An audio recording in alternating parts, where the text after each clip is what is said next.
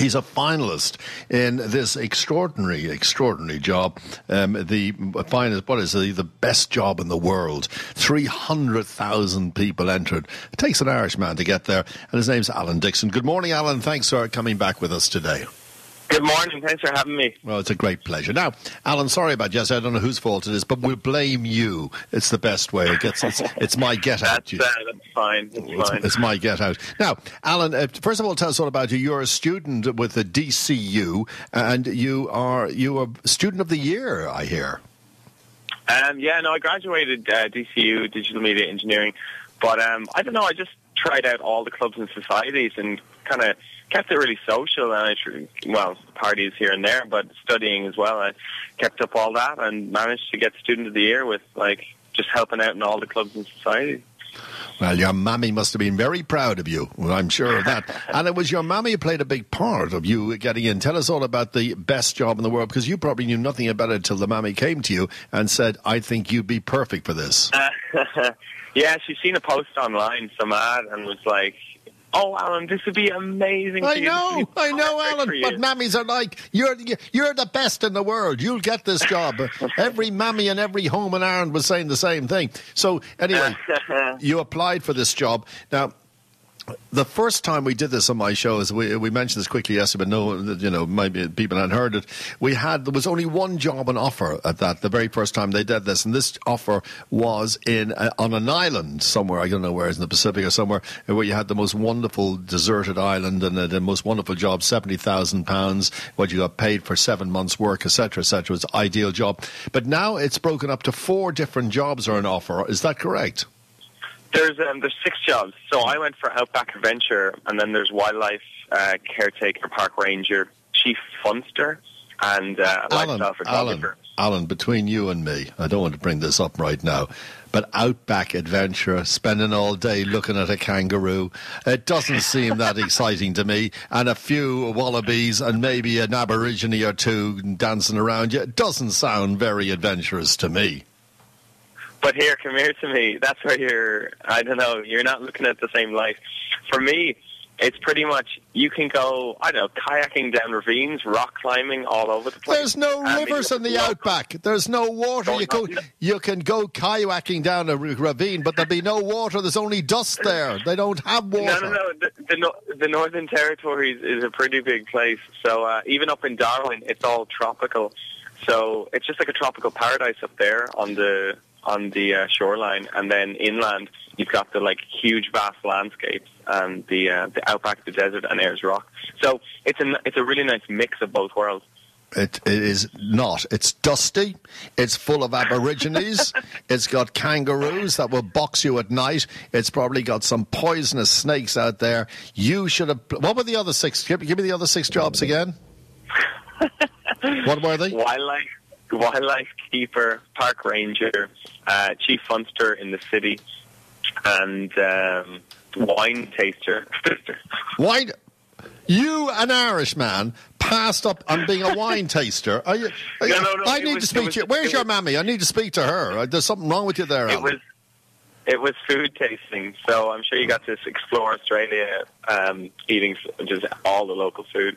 I'm sure it was good, though, but I don't know. I much prefer the outback terrain, and I was just more so adventure sports. And there's so many companies and adventure packages out there. I just can't wait to try them out. Okay, so you enter the competition. Now, there's a great little twist on this. You had to put forward a video. Tell me what the video was to enter. You had to put forward a video. What? Yeah, it was a 30-second video, kind of explaining why you think you're the best man for the job.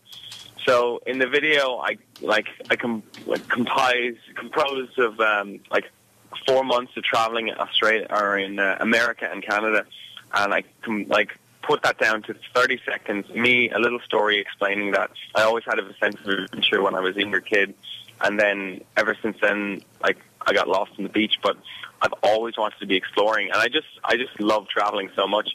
So with that video, I got down to the top 25. Mm-hmm. And then this is where the twist happens. It was because they wanted you to generate loads of media and publicity within your country. So the fact that from 45,000 entries, you got down to 25. And now you had to create like PR campaigns or get endorsements from celebrities or community. Now, tell me about this. Tell me about this. You did a little video. You got in touch with Alki David. I want his telephone number. I need a few bob off him. He's a billionaire and he lives in Beverly Hills. Well, tell me about him. No, you're actually talking about a different campaign I did a year ago when I tried to invent my own dream job. But I will tell you about that, but the actual Australian thing has to do with I got Bear Grylls support, so I did a whole tweet campaign to him and managed to get his support. So he told me good luck hero. And some other people, like I tried to target Conan O'Brien and Usain Bolt, kind of all like the high profilers over Twitter. I want to know about the sex doll. I'm not interested in Australia, I'm not interested in I want to know about the sex doll, Alan. No. See, this was a whole campaign. I don't know. I really like trying creative approaches to meeting people or gaining people's attention somehow. Kind of trying to get what I want in life, pretty much, but in a smart, productive way. So I wanted like a really good dream job in America. So what I did was, there's a billionaire who, I don't know, he just loves doing crazy stuff. So he put up a bet saying, I'll give anyone $1 million if they streak in front of Obama. And one guy got close, but then he got put in jail. But the billionaire bailed him out anyway. So I don't know. I was thinking, why not? Why can't I use his contacts, connections, and money to make amazing viral campaigns? Because I love making videos. I love making apps and websites. So by mixing them into a creative idea, you can generate a lot of media publicity on a shoestring just with connections alone. So. The actual campaign was I took the billionaire's enemy. Like, okay, imagine your enemy, someone you really just don't like. And the billionaire's wife at the time was putting on an internet model competition. Mm-hmm. So I took the face of the enemy, which is Summoner Redstone from Viacom, and I stuck that face on a blow-up doll, and I FedExed the doll to his house in Beverly Hills, entering the doll into the internet's next top model competition. So I went along with a letter and an application form and what I was wanting. Have you ever gone to a psychiatrist? Have you ever been sent to a psychiatrist at all there, Alan? I just thought it was a smart way to get his attention. It would definitely leave a mark in some way. Oh, but I documented the whole thing on YouTube and I put it up. And and then I started a Twitter campaign for him to watch that video. And I flooded his mention feed with my friends and friends' friends. I kind of got a little backing and support from people here in Ireland. Mm. And he made a video response. And then I needed to prove how I could help his company. And somehow I managed to get into the St. Patrick's Day Parade in Dublin. I wasn't supposed to be in it, but I kind of snuck in. I don't know. But I walked down O'Connell Street with a sign saying, "Hire me, Alki," dressed as a leprechaun with his logos on it. And I got to meet him in Beverly Hills, which is pretty cool. But did he hire you? That's where it all fell apart. Oh, no, he didn't.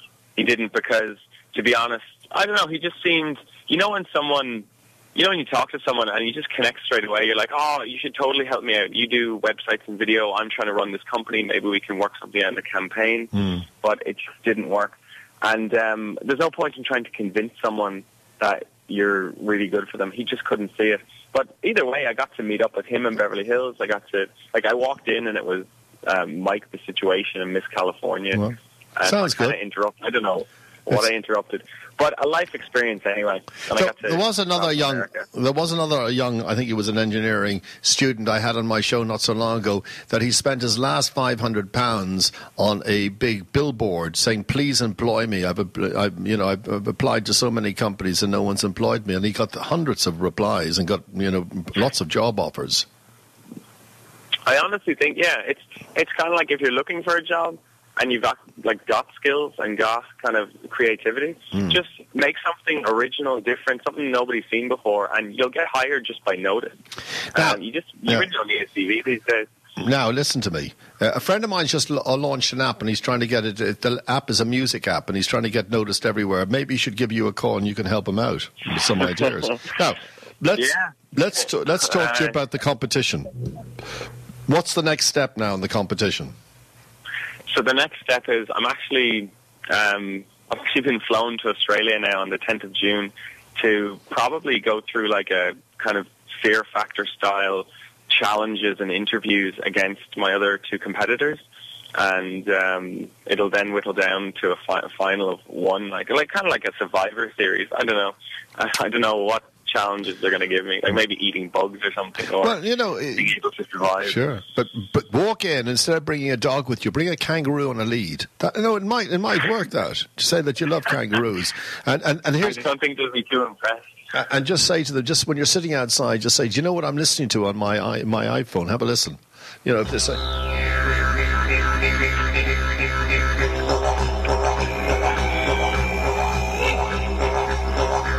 You say that's your didgeridoo. You're really good at playing the didgeridoo then. Oh yeah, I'm very good at blowing. I'm a good blower. That's me. So we'll play the didgeridoo. So I'm going to back you now as my man. I won't give you anything. I'm just going to say you're my man. And so are you going to have your phone? So how do we get in contact with you when we want to bring you on and see how you're doing?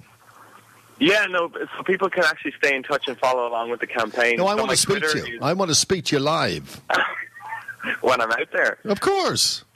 Yeah, no, I'll have my phone with me as well, so you can probably get me on this number. But even people following on Twitter, it's at Daxon, Daxon. And the campaign online is DixonDownUnder.com. So people can follow along there. Sounds great. And what about a girlfriend? Do you have a girlfriend? Do you have a boyfriend? I don't know what which way you blow. But no, I'm not. Yeah, but I don't swing that way. I'm currently single. Yes, so you're not leaving anyone behind. You're not leaving anyone behind. And what about the mommy? Is she going to go with you? Who's going to go do your laundry? Who's going to look after you? Well, I can do my own laundry. I've mastered that skill. I'm set for the outback. I think I can do my laundry. I might bring my mum. I don't know. I think it'd be good. I think my dad wants to pack his bag and come say hi for a while. What's your dad do? What's your family business there? What are they in?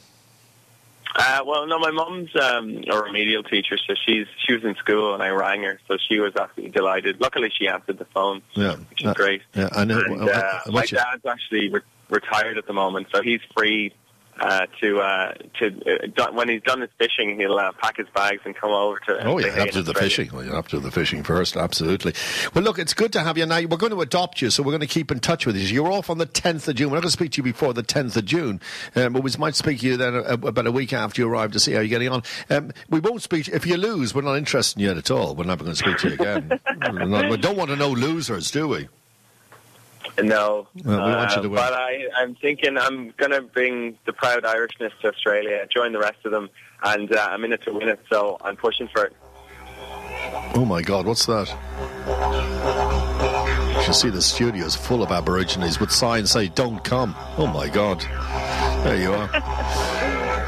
I know, I'll be fine. You'll be fine. Thanks for the support anyway, I really appreciate it. Well, it's great to have you on my show, and don't forget to put Twitter on that you've been on the Boland Show and let all your friends know. Speak to you, and this is repeated tonight if you want to hear it at your time. It's going to be 12:30 our time, so it'll be 11:30 your time. You can listen to it on www.iTalkFM.com, and you can listen live and you can hear yourself and get embarrassed at 11:30 your time this evening. Awesome. Thank you so much. Good to speak to you. Speak later. Bye. Cheers. Good Have luck. A good one. Bye-bye.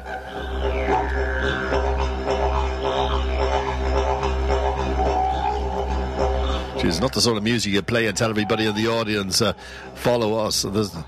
I'm sure about that. Anyway, that was him. He's a nice kid, isn't he? And I'm sure he'll do well. Allan Dixon's his name. Allan Dixon. And nice to have him on the show. And you can follow him on Twitter or on his Facebook. We'll keep you up to date as what's happening, as he is a nice guy and we want to make sure he does well.